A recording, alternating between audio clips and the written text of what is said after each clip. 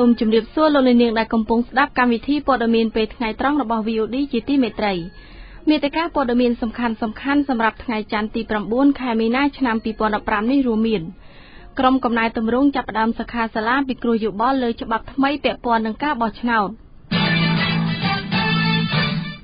សង្គមស៊ីវិលភាគច្រើនមិនចូលរួមសិក្ខាសាលាលើសេចក្តីព្រាងច្បាប់បោះឆ្នោតថ្មីរួមទាំងព័ត៌មានសំខាន់ៗមួយចំនួនទៀតដែលនឹងជម្រាបជូនលោកនាងស្ដាប់ជាបន្តបន្ទាប់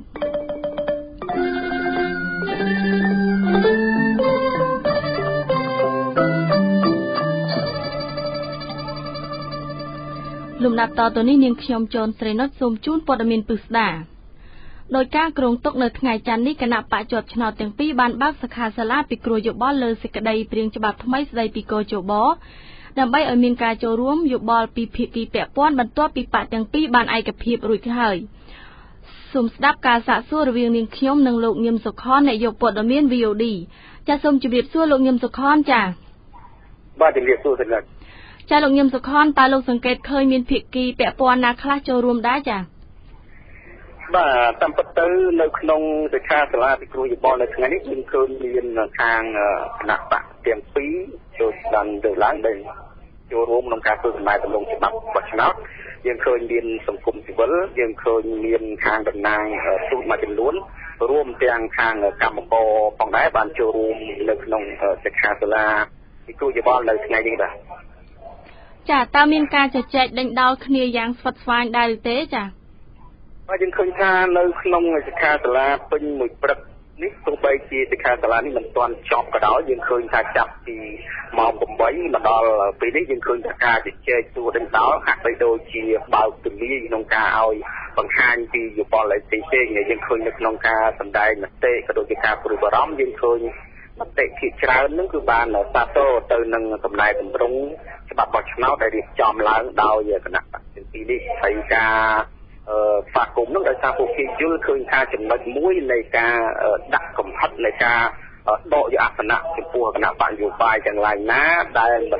មានអាសនៈក្នុងសភាហើយមិនចូលប្រជុំសភាដំបូងតាមការកោះហៅរបស់ព្រះមហាក្សត្រពួកគេយល់ថាចំណុចនេះធ្វើឲ្យទប់ស្កាត់នៃការជាប់ទាំងនយោបាយធ្វើឲ្យទប់ស្កាត់នៃការខាត់បងនៃការអភិវឌ្ឍជាតិក៏ប៉ុន្តែមតិខ្លះនៅតែព្រួយបារម្ភថាច្បាប់នេះស្វ័យតែសម្បត្តិមានការចែងលម្អិតខុសពីច្បាប់មុនប៉ុន្តែគេនៅព្រួយបារម្ភថាការដាក់ទោសទណ្ឌមិនបានបញ្ជាក់ថាការទិញទឹកចិត្តដូចជាការចែកចរង្គវិជែងការចល័តទ័ពនៅពេលដែលប្រកាសលទ្ធផលមិនទាន់ផ្លូវការក្តីនឹងតើគណៈបកទាំងពីរនឹងចាត់វិធានការបែបម៉េចនៅពេលដែលលទ្ធផលបោះឆ្នោតក្រោយៗដើម្បីធានាថាមិនមានការចល័តទ័ពនៅក្នុងរាជធានីភ្នំពេញដែលស្ថិតនៅក្នុងភាពបំផិតបំភ័យនៃអ្នកបោះឆ្នោតនោះហើយចំណុចទី2ដែលយើងជួបកត់សម្គាល់យើងឃើញថាមានតំណាងសហភាពអឺរ៉ុបគឺលោកចង់ស្វាគមន៍តាំងលោកបានចូលរួមនៅក្នុងនេះគាត់បានចោទសំណួរមួយទៅកាន់គណៈបកទាំងពីរថាច្បាប់បោះឆ្នោតថ្មីនេះបានកម្រិតសិទ្ធិនៃការបញ្ចេញមតិរបស់សង្គមស៊ីវិលដែលគេចាត់ទុកថាបើសិនជាមានការជេរប្រមាថឬក៏អ្នកងាយទៅកាន់គណៈបកនយោបាយនឹងមានទោសទណ្ឌជាដើមលោកលើកឡើងថាចំណុចនេះវាហាក់បីដូចជាផ្ទុយទៅនឹងមាត្រាមួយចំនួននៃរដ្ឋធម្មនុញ្ញដែលចែងច្បាស់ពីសេរីភាពបញ្ចេញមតិពិសេសនោះគឺសេរីភាពនៃអង្គការសង្គមស៊ីវិលក៏ប៉ុន្តែជាទូទៅយើងឃើញថាគណៈកម្មការនៅក្នុងសិក្ខាសាលានេះគេផ្ដល់ឱកាសឲ្យអ្នកសួរនឹងសួរពីដើមដល់ចប់ហើយគេទុកពេលមួយទៅជែកគ្នាដើម្បីឆ្លើយទៅនឹងសំណួររបស់ក្រុមអ្នកសួរប៉ុន្តែយើងឃើញនៅក្នុងសិក្ខាសាលានេះយើងឃើញតំណាងរាងមួយរូបរបស់គណៈបព្វជិជនកម្ពុជាគឺលោកឈីមបុនគាត់ឡើងប្រតិកម្មភ្លាមឆ្លើយតបទៅនឹង EU តែគាត់អះអាងថាការកម្រិតសិទ្ធិនេះដើម្បីទប់ស្កាត់អង្គការមួយចំនួនដែលគាត់និយាយជាសាធារណៈនៅក្នុងសិក្ខាសាលាហ្នឹងថាអង្គការមួយចំនួនបានយកលុយពីក្រៅប្រទេសមកបម្រើគណៈបកនយោបាយដូច្នេះហើយបានគាត់ថាច្បាប់បោះឆ្នោតថ្មីត្រូវតែដាក់កម្រិតនៃការទូទាត់នេះដើម្បីឲ្យអង្គការទាំងនោះស្ថិតនៅក្នុងអព្យាក្រឹតហើយលោកបានពមៀនថា មិនត្រឹមតែតែបង្កើតច្បាប់ដាក់ទោសទណ្ឌនៅក្នុងការបោះឆ្នោតទេតំណាងរាស្ត្រនឹងបង្កើតច្បាប់គ្រប់គ្រងអង្គការសង្គមស៊ីវិលផងដែរនេះបើតាមការលើកឡើងរបស់លោកជីងពុននៅក្នុងសិក្ខាសាលាមុននេះបន្តិចតែទោះយ៉ាងណាក៏ដោយយើងឃើញថាចម្លើយនៃការសាកសួរប្រជុំវិជ្ជាងល់ដែលអ្នកឡើងសួរហ្នឹងគឺពេលនេះកំពុងតែបកស្រាយនៅមិនទាន់ចប់នៅឡើយទេហើយយើងក៏មិនទាន់ដឹងថាតើចម្ងល់របស់អ្នកដែលលើកឡើងនៅក្នុងហ្នឹងនឹងត្រូវយកទៅដាក់បញ្ចូលដើម្បីធ្វើកំណែតម្រង់ថ្មីតាមការកំណែតម្រង់ហើយឬក៏យ៉ាងណាឡើយទេព្រោះឥឡូវនេះគឺគេកំពុងតែបកស្រាយនៅសំណួរមួយទៅឡើយដែលយើងកំពុងតែរាយការណ៍នេះបាទចាលោកញឹមសុខនតើសិក្ខាសាលានឹងបន្តនៅពេលណាទៀតដែរចាសិក្ខាសាលាបានតាមយើងមើលនៅក្នុងលិខិតដែលគេបានចែកយើងគឺបញ្ចប់នៅម៉ោងប្រហែលជា 12:30 នាទីបន្តិចទៀតនេះបាទចាសូមអរគុណច្រើនលោកញឹមសុខនចាសូមជម្រាបលាចាបាទសូមអរគុណចាលោកនាងស្ដាប់ជាទីមេត្រីនៅព្រឹកថ្ងៃច័ន្ទនេះក្រុមការងារប៉ាទាំងពីរបានបើកសិក្ខាសាលាពិគ្រោះយោបល់លើសេចក្តីព្រាងស្នើច្បាប់បោះឆ្នោតថ្មីមុនឈានចូលឲ្យរដ្ឋសភាអនុម័តតែសង្គមស៊ីវិលដែលធ្វើការងារបោះឆ្នោតពហិការមិនចូលរួមកិច្ចពិភាក្សានេះដោយចាត់ទុកថាមានភាពប្រញាប់ប្រញាល់រាយការណ៍បន្តដោយលោកឡាយសាមៀនសង្គមស៊ីវិលដែលធ្វើការពាក់ព័ន្ធការបោះឆ្នោតភាគច្រើនមិនបានចូលរួមសិក្ខាសាលាពិគ្រោះយោបល់លើសេចក្តីព្រាងសេចក្តីស្នើច្បាប់បោះឆ្នោតថ្មីនៅថ្ងៃច័ន្ទនេះទេដោយចាត់ទុកថាសិក្ខាសាលានេះមានភាពតក់ក្រហល់ហើយស្នើឲ្យបកទាំងពីររៀបចំកិច្ចពិភាក្សាថ្មីមួយទៀតនាយកប្រតិបត្តិអង្គការឃ្លាំមើលការបោះឆ្នោតមួយហៅកាត់ថា Khmer លោកគុលបញ្ញាមានប្រសាសន៍ថាការដែលលោកមិនចូលរួមដែលលោកចាត់ទុកថាសិក្ខាសាលានេះធ្វើឡើងដើម្បីបង្ក្រប់កិច្ចប៉ុណ្ណោះលោកបន្តថាក្នុងនាមសង្គមស៊ីវិលនៅតែទាមទារឲ្យបកទាំងពីរធ្វើសិក្ខាសាលាថ្មីមួយទៀតដោយមានការចូលរួមពិគ្រោះយោបល់ពីភាគីសង្គមស៊ីវិលដើម្បីមានឱកាសក្នុងការផ្ដល់អនុសាសន៍លើច្បាប់ថ្មីមួយនេះជាសំខាន់ដែរប៉ុន្តែវាអត់មែនជារឿងជាសិក្ខាសាលាដែលទៅប្រគល់យោបល់ទេសិក្ខាសាលាប្រគល់យោបល់ហ្នឹងយើងនឹងចូលរួមពេញលេញដោយមានមតិយោបល់ឥឡូវនេះយើងបានឯកសារហើយច្បាប់ហើយប៉ុន្តែយើងត្រូវការនិយាយពិនិត្យមើលច្បាប់ហ្នឹងពេលវេលាហើយនៅពេលដែលរៀបចំសិក្ខាសាលាមួយទៀតដែលមានលក្ខណៈឲ្យមានកិច្ចពិភាក្សាផ្ដល់យោបល់នឹងបានត្រឹមត្រូវមានពេលវេលាត្រឹមត្រូវយើងនឹងចូលរួមផ្ដល់យោបល់ពីដំណើរព្រោះឥឡូវនេះយើងគិតថានៃការដាក់បង្ហាញហ្នឹងវាគាត់តែជាសន្និសីទតែអញ្ចឹងអ្នកណាទៅយកព័ត៌មានទៅយកឯកសារអីក៏បានដែរវាមិនមែនជាសិក្ខាសាលាប្រគល់យោបល់ទេនាយកប្រតិបត្តិអង្គការដំណាភិបកម្ពុជាលោកព្រាបកលមានប្រសាសន៍ថាលោកទើបទទួលបានឯកសារពាក់ព័ន្ធច្បាប់បោះឆ្នោតថ្មីដែលមានច្រើនទំព័រហើយត្រូវការពេលវេលាក្នុងការអានសិនដើម្បីមានគំនិតក្នុងការផ្ដល់អនុសាសន៍ពលលោកមិនអាចចូលរួមបានទេយើងនៅតែមិនមានលទ្ធភាពអាចចូលរួមនៅក្នុងកិច្ចពិភាក្សាថ្ងៃច័ន្ទនេះដោយសារតែឯកសារនឹងច្រើនមែនទែនពីច្បាប់មានច្រើនជំពូកច្រើនមាត្រាដែលត្រូវមើលដើម្បីឲ្យមានព័ត៌មានគ្រប់ជ្រុងជ្រោយហើយនឹងអាចផ្ដល់ជាគំនិតយោបល់ទៅបានសមស្របតាមវិជ្ជាជីវៈតាមបច្ចេកទេសតាមផ្លូវច្បាប់លោកព្រាបកលយល់ឃើញថានីតិវិធីនិងដំណើរការនៃការពិគ្រោះយោបល់នេះខ្វះតម្លាភាពនិងមិនមានគុណភាពឡើយតាក់ទងនឹងសេចក្តីស្នើច្បាប់បោះឆ្នោតថ្មីនេះមន្ត្រីសង្គមស៊ីវិលបានរិះគន់ថាសេចក្តីព្រាងនេះមានចំណុចមួយចំនួនអាក្រក់ជាងមុនរួមមានការដាក់ទោសមន្ត្រីអង្គការសង្គមស៊ីវិលដែលរិះគន់គណៈបកនយោបាយការអនុញ្ញាតឲ្យកងកម្លាំងប្រដាប់អាវុធមន្ត្រីរាជការនិងមន្ត្រីតុលាការឃោសនាឲ្យបកជាដើមបើតាមប្រធានគណៈបកសង្គ្រោះជាតិលោកសំរងស៊ីច្បាប់ពីតាក់ទងនឹងការបោះឆ្នោតនឹងត្រូវរដ្ឋសភាអនុម័តឲ្យបានមុនចុងខែមីនានិងជ្រើសរើសសមាជិកថ្មីទាំង9រូបនៃគោជបឲ្យបានមុនពាក់កណ្ដាលខែមេសាខ្ញុំឡាយសាមៀន VOD ភ្នំពេញលោកអ្នកអាចស្ដាប់ព័ត៌មាន VOD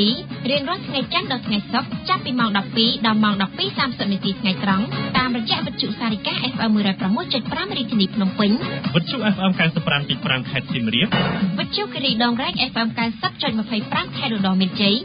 វិទ្យុគិរីបូកូ FM 98.25 ខេត្តកំពត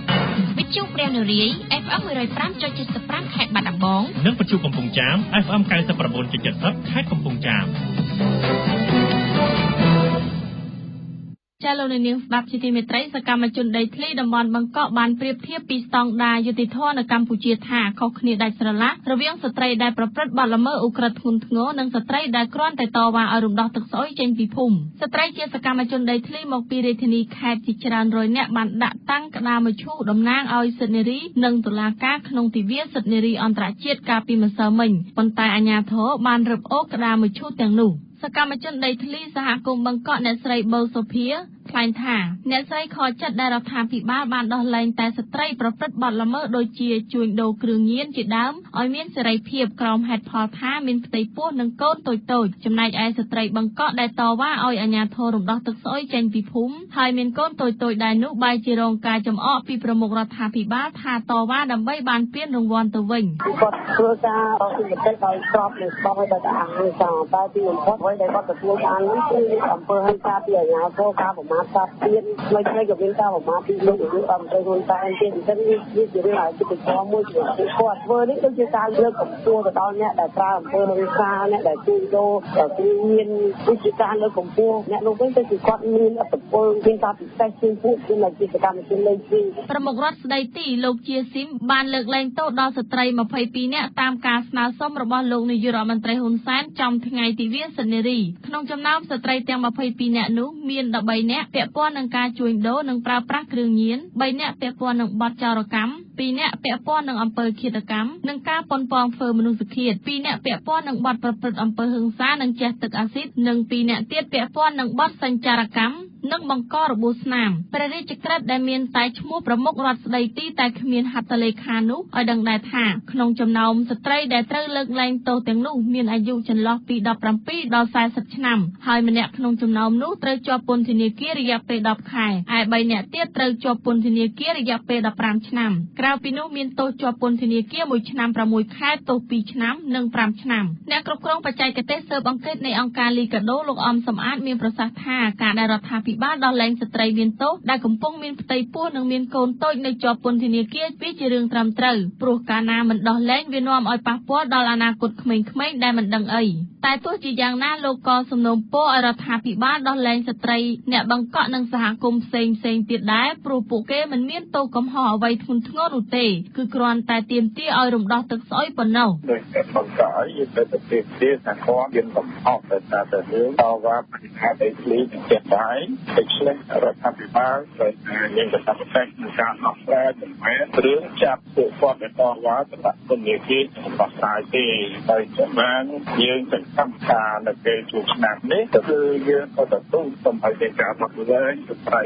បង្កក់ចំនួន16យ៉ាងមកវិញដែរអ្នកនាំពាក្យក្រសួងយុតិធម៌លោកចិនម៉ាលីនមានប្រសាសន៍ថាការដោះលែងស្ត្រីមានផ្ទៃពោះនិងស្ត្រីមានកូនតូចនៅជាប់ឃុំជាមួយខុសស្រឡះនឹងរឿងស្ត្រីបង្កក់លោកបន្តថាថ្មីនេះស្ត្រីអ្នកបង្កក់និងសហគមន៍ផ្សេងទៀតដែលកំពុងជាប់ឃុំគ្រោងយកកូនតូចទៅនៅជាមួយតែរដ្ឋាភិបាលនឹងមិនដោះលែងទេឥឡូវនេះគឺគាត់ថាគាត់ទៅទទួលបានទៅគេគាត់ត្រូវយកកូនមកនៅជាមួយដែរដើម្បីដាក់លក្ខខណ្ឌក្នុងការដោះលែងអញ្ចឹងអានេះគឺមិនអាចទទួលយកបានទេអញ្ចឹងបានថាករណីពីរនេះមិនអាចប្រៀបធៀបគ្នាបានទេគឺជាករណីប្រព័ន្ធដូចគ្នាស្ត្រីមានកូននោះគាត់មានកូននៅជាមួយនឹងមានគាត់ចំណែកស្ត្រីបង្កក់នេះគឺគាត់បំរុងមានគម្រោងនឹងយកកូនមកនៅជាមួយដើម្បីទទួលបានការដោះលែងអញ្ចឹងអានេះគឺមិនអាចទទួលយកបានទោះជាយ៉ាងណាសកម្មជនដីធ្លីដែលមកពីរាជធានីនិងខេត្តនៃប្រទេសកម្ពុជាកាលពីថ្ងៃអាទិត្យម្សិលមិញថ្លែងថាសិទ្ធិនារីនិងភាពយុត្តិធម៌របស់តុលាការនៅកម្ពុជាបានស្លាប់បាត់ទៅហើយ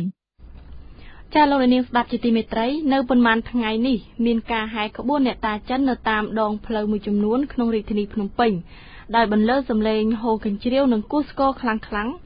និងមានចាសំទោសនឹងនាំឲ្យមានការកកស្ទះចរាចរណ៍ផងដែរ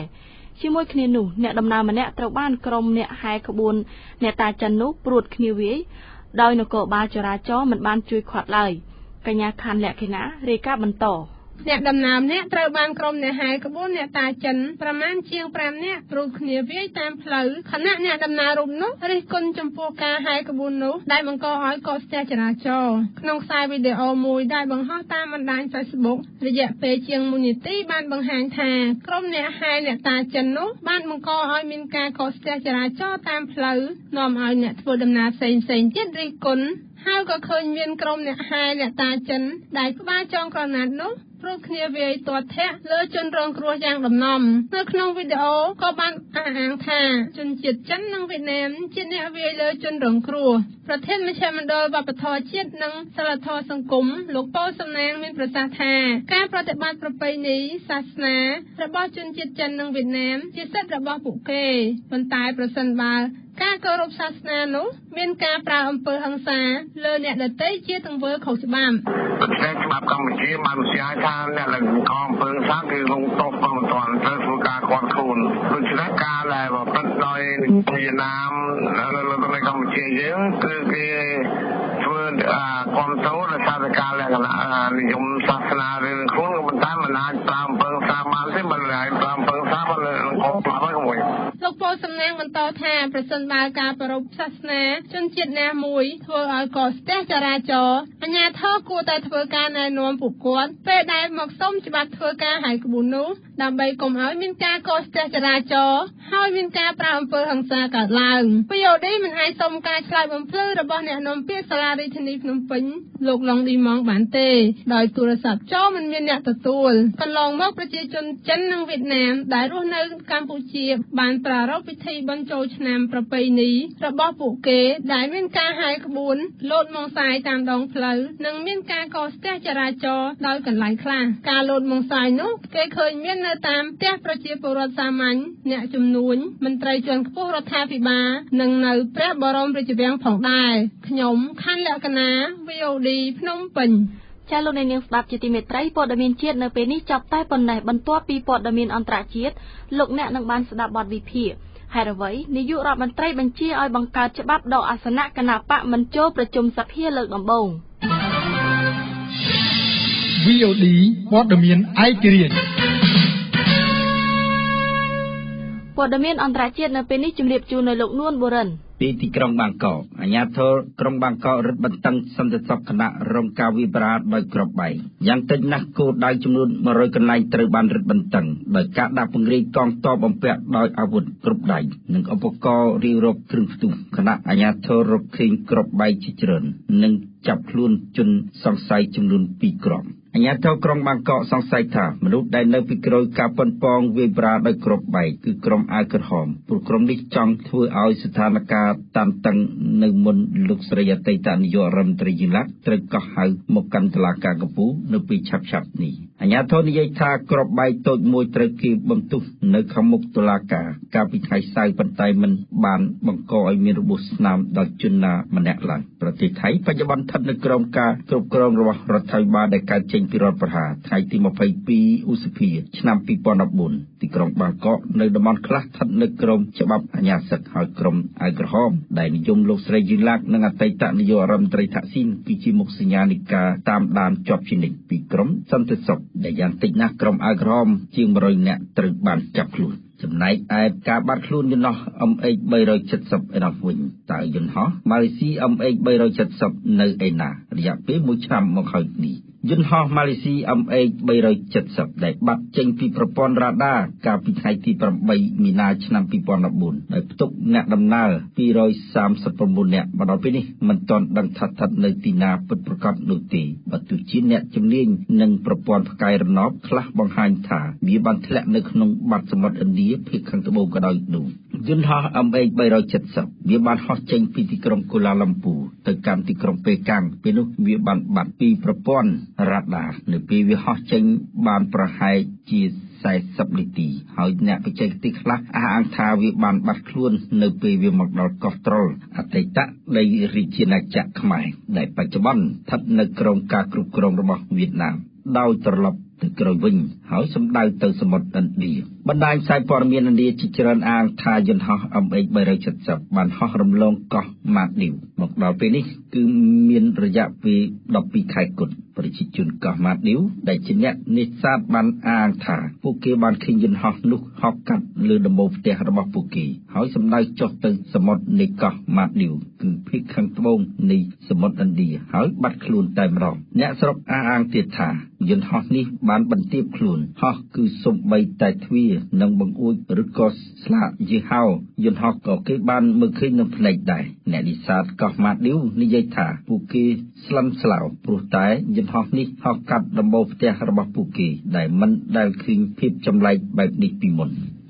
តើយន្តហោះ MH370 នៅទីណាដោយការអាងរបស់ប្រជាពលរដ្ឋកោះម៉ាឌីវគឺភ្លាមៗនោះបេសកកម្មមួយរបស់សហគមន៍អន្តរជាតិដឹកនាំដោយប្រទេសអូស្ត្រាលីបានបញ្ជូននាវាជាច្រើនគ្រឿងរួមទាំងនាវាមុជទឹកផងដែលនោះទៅស្រាវជ្រាវស្វែងរកយន្តហោះនេះដោយគេបានពង្រីកផ្ទៃដីស្រាវជ្រាវនៅសមុទ្រឥណ្ឌាគឺដល់ទៅ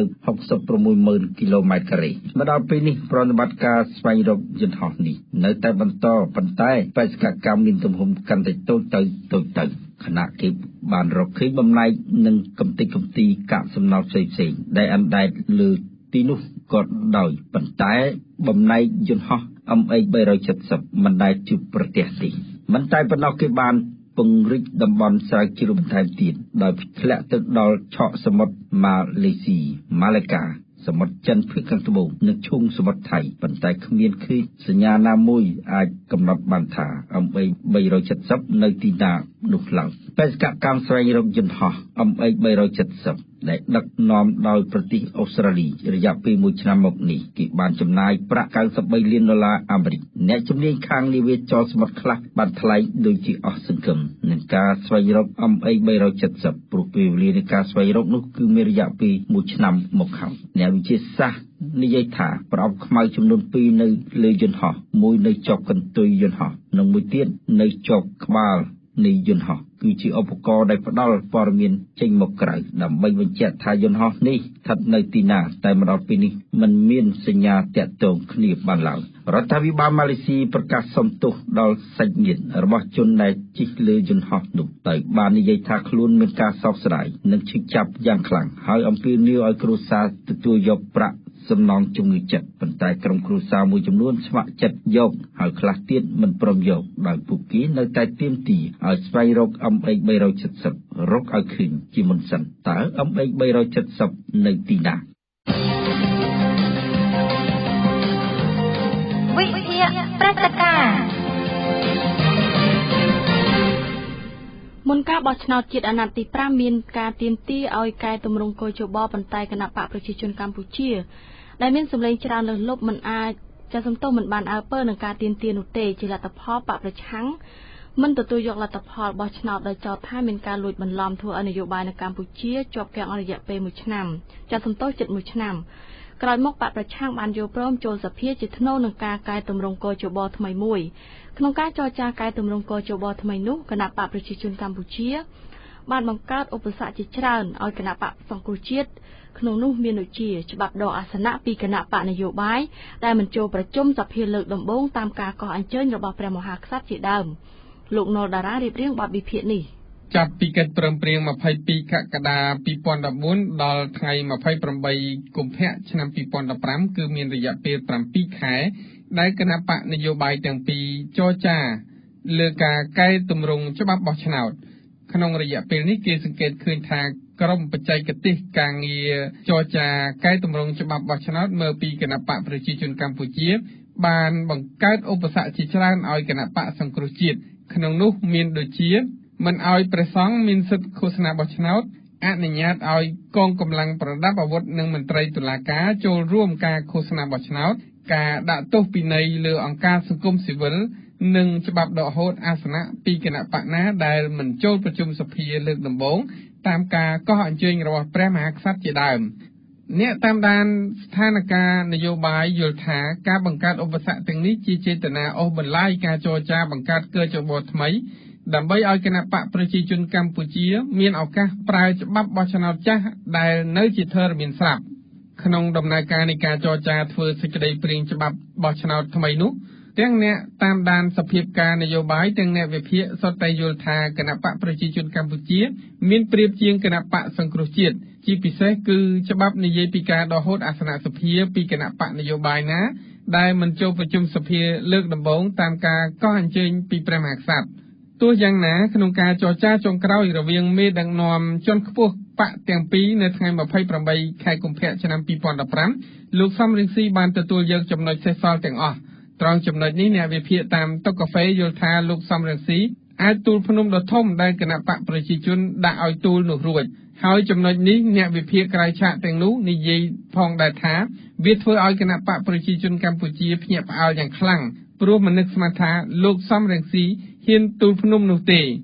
តើហេតុអ្វីបានជាលោកនាយករដ្ឋមន្ត្រីហ៊ុនសែនទាមទារឲ្យមានចែងក្នុងច្បាប់បោះឆ្នោតពីការដកហូតអាសនៈគណៈបកមិនចូលប្រជុំសភាលើកដំបូងតាមការកោះអញ្ជើញរបស់ព្រះមហាក្សត្រ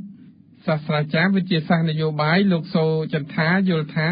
ការដែលលោកនាយករដ្ឋមន្ត្រីទាមទារឲ្យចែងពីច្បាប់នោះហាក់ដូចជាលោកមានជំនឿទុកចិត្តថានៅអាណត្តិក្រោយនេះគណៈបកប្រជាជនកម្ពុជានឹងឈ្នះឆ្នោតទៀតព្រោះច្បាប់នោះបានបន្ថយរយៈពេលនៃការឃោសនាបោះឆ្នោតនិងចំនួនថ្ងៃឃោសនាព្រមទាំងបានកម្រិតសិទ្ធិសង្គមស៊ីវិលក្នុងការចូលរួមផងដែរលោកបន្តថាការរឹតបន្តឹងសេរីភាពទាំងនេះអាចធ្វើឲ្យគណៈបកប្រជាជនគិតថាខ្លួននៅតែមានប្រៀបជាងគណៈបកផ្សេងទៀតហើយម្យ៉ាងទៀតលោកថាការងើបឡើងនៃគណៈបកហ៊ុនស៊ិនប៉ិចនិងការកកើតបកតូចៗថ្មីទៀតអាចជាកត្តានាំឲ្យគណៈបកប្រជាជនកម្ពុជាជឿថាខ្លួននឹងឈ្នះការបោះឆ្នោតនៅអាណត្តិទី6នោះបើសិនជាគូចបោឯករាជ្យសេរីឯករាជ្យពិតប្រាកដយុត្តិធម៌ពិតប្រាកដខ្ញុំថាមិនចាំបាច់មានច្បាប់ដែលចែងពីការដកហូតអាសនៈក្រោយការបោះឆ្នោតនឹងបើមិនចូលប្រជុំសភាលើកដំបូងទេលោកសាស្ត្រាចារ្យសូចន្ទាបន្តថាច្បាប់នោះមានចរិតបង្ខិតបង្ខំឲ្យទទួលយកលទ្ធផលបោះឆ្នោតទោះជាការបោះឆ្នោតនោះមិនដោយសេរីត្រឹមត្រូវនឹងយុត្តិធម៌ក្តីលោកថានៅក្នុងសង្គមប្រជាធិបតេយ្យបើស្ថាប័នរៀបចំការបោះឆ្នោតនោះឯករាជ្យពិតប្រាកដអ្នកឈ្នះដោយពេញមុខឯអ្នកចាញ់ដោយអស់ចិត្តនោះវានឹងមិនមានរឿងមិនចូលប្រជុំសភាទេស្អីដែលគាត់លើកឡើងហាក់ដូចជាការធ្វើច្បាប់ថ្មីហ្នឹងហាក់ដូចជាកម្រិតតួនាទីតាំងពី NGO អីជាដើមដែលកន្លែងហ្នឹងហាក់ដូចជាមិនឆ្លុះចាំងពីបែបបទនៃការដំណើរការជាទៅទេដែលហាក់ដូចជាកំណត់ដាក់កំហិតឲ្យគណៈបកនយោបាយត្រូវទៅចូលប្រជុំបន្ទោះជាការបោះឆ្នោតមិនសេរីយុត្តិធម៌ក៏ដោយអ្នកវិភាគឯករាជ្យលោកអ៊ូវិរៈយល់ថាការទាមទារឲ្យមានច្បាប់នោះព្រោះលោកនាយករដ្ឋមន្ត្រីហ៊ុនសែនមិនចង់ឲ្យមានការជាប់គាំងនយោបាយក្រោយការបោះឆ្នោតនិងមិនចង់រងនៅសម្ពាធនយោបាយពីគណៈបកចាញ់ឆ្នោតដោយករណីក្រោយការបោះឆ្នោតឆ្នាំ2013ទោះយ៉ាងណាលោកអ៊ូវិរៈថ្លែងថាលោកមិនគាំទ្រឲ្យមានច្បាប់ដកហូតអាសនៈនោះទេប៉ុន្តែលោកចង់ឲ្យមានចែងឲ្យច្បាស់ថាគណៈបកចាញ់ឆ្នោតមិនអាចព្យួរសភាឲ្យជាប់គាំងរហូតនោះទេតាមពិតអ្នកដែលជាប់ឆ្នោតគឺបាននៃសភាមានអាសនៈគ្រប់គ្រាន់ហើយទៅពេលបោះឆ្នោតហើយនឹងចង់ចូលមិនចង់ចូលអានឹងរឿងដំណើររៀននីមួយៗមានសិទ្ធិប៉ុន្តែដល់ពេលគាត់អត់ស្បត់បាននេះគាត់អត់ទទួលយកប្រាក់ខែហើយគាត់អត់មានសិទ្ធិក្នុងការធ្វើការងារសភាដែរតែដល់ទៅចាប់រឿងហើយរីឯនាយកប្រតិបត្តិអង្គការឃ្លាំមើលការបោះឆ្នោតហៅកាត់ថា Conference លោកគុលបញ្ញាយល់ដូចគ្នាដែរថាច្បាប់នោះមានគោលដៅតែមួយគឺចង់ឲ្យសភាដំណើរការជាធម្មតាក្រោយពេលកជបប្រកាសលទ្ធផលឆ្នោតរួចហើយប៉ុន្តែលោកយល់ថានីតិវិធីផ្ដល់សុពលភាពតំណាងរាស្ត្រនោះស្មុគស្មាញខ្លាំងដែលតម្រូវឲ្យបេក្ខជនជាប់ឆ្នោតទៅធ្វើសម្បត្តិផងនិងទៅប្រជុំផងត្រង់ចំណុចនេះលោកគុលបញ្ញាឲ្យយោបល់ថាការប្រកាសសុពលភាពតំណាងរាស្ត្រគួរតែប្រកាសដោយកជបឬដោយព្រះមហាក្សត្រក្រោយពេលព្រះអង្គទទួលបានបញ្ជីបេក្ខជនជាប់ឆ្នោតតំណាងរាស្ត្រនោះនឹងមិនមានភាពស្មុគស្មាញនោះទេខ្ញុំក៏ឃើញដូចពេលបញ្ញត្តិគាត់នឹងវាស្មុគស្មាញហើយវាមិនជាដំណោះស្រាយហើយដែលស្រួលបំផុតគឺឲ្យកោជបហ្នឹងប្រកាសសមាជិកអ្នកតំណាងរាស្ត្រតែម្ដងទៅគុំដូចទីឥឡូវនេះយើងដាក់ថាកោជបប្រកាសបេក្ខជនជាប់ឆ្នោតបន្ទាប់ពីចេញលទ្ធផលបោះឆ្នោតជាស្ថាពរហើយយើងក៏ធ្វើប៉ុណ្្នឹងទៅបានថាសភាដំណើរការអ្នកណាដែលគណៈបកណាដែលមាន 50% ឬក៏សម្ព័ន្ធគណៈបកណាដែលមាន 50% ចាប់ដើមដំណើរការរដ្ឋាភិបាលឯងអ្នកណាទៅរីកាដែលហ្នឹងគឺប្រឈមនឹងអត់ប្រាក់ខែអីអត់មានការងារអីក្នុងរដ្ឋាភិបាលប៉ុណ្ណាបើតាមមតិខាងលើនោះឃើញថាច្បាប់ដកហូតអាសនៈពីគណៈបកមិនចូលប្រជុំសភាលើកដំបូងតាមការកោះអញ្ជើញរបស់ព្រះមហាក្សត្រនោះមានបំណងត្រឹមតែបញ្ជាការជាប់គាំងនយោបាយក្រោយការបោះឆ្នោតតែប៉ុណ្ណោះអ្នកវិភាគយល់ថាមិនចាំបាច់មានច្បាប់នោះទេបើសិនជាកជបឯករាជ្យពិតប្រាកដហើយនោះហើយម្យ៉ាងទៀតគួរតែផ្ដល់សិទ្ធិអំណាចឲ្យកជបឬព្រះមហាក្សត្រប្រកាសសុពលភាពតំណាងរាស្ត្រតែម្ដងដើម្បីជៀសវាងនីតិវិធីសាមញ្ញដែលតម្រូវឲ្យបេក្ខជនចូលស្បត់ផងនិងចូលប្រជុំសភាផងនោះឃ ខ្ញុំណុលតារា VOD ភ្នំពេញ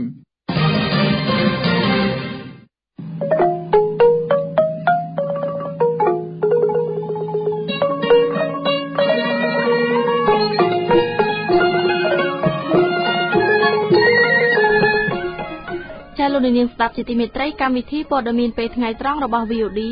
ដែលបានផ្សាយជូនលោកនាងស្ដាប់នៅពេលនេះចប់តែប៉ុណ្ណេះសូមលោកនាងរងចាំស្ដាប់ព័ត៌មានខ្លីរៀងរាល់ម៉ោងនិងព័ត៌មានពេលល្ងាចរបស់ VOD សម្រាប់ពេលនេះនាងខ្ញុំចនស្រីនុចរួមទាំងសហការីទាំងអស់សូមអរគុណនិងសូមជម្រាបលា